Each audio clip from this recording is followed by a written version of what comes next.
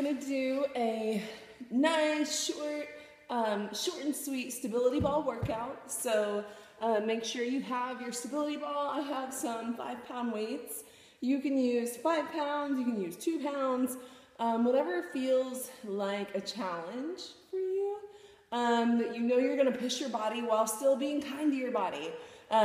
This is about listening to your body and embracing no matter where you are. So first move that y'all are gonna do today is gonna be a open fly. So you're gonna roll down onto your back, right in between like your shoulder blades. You're gonna open up at a V and bring the weights together. Open up at a V, bring the weights together. Good.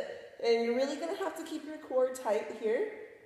Excuse me. So that you don't wiggle off the ball. Next one we're gonna do, it's gonna be a little bit of a court. So you're gonna come to the edge, kind of right above your tailbone. You're gonna stick your leg out and hold on to the ball. Then you're just lifting your leg. Lift, lift. So we'll do about 15 of these. This is gonna get the lower abs here. So really push your chest up, shoulders back. From there, we'll go straight into just regular crunches on the ball.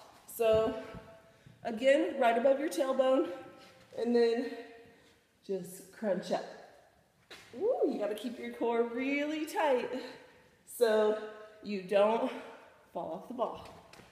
And last move, ladies, for this circuit, you're gonna grab your weights. You wanna go up against a wall with your ball. You're gonna start with it at your low back, weights up here.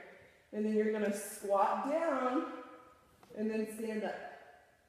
Squat down, stand up press.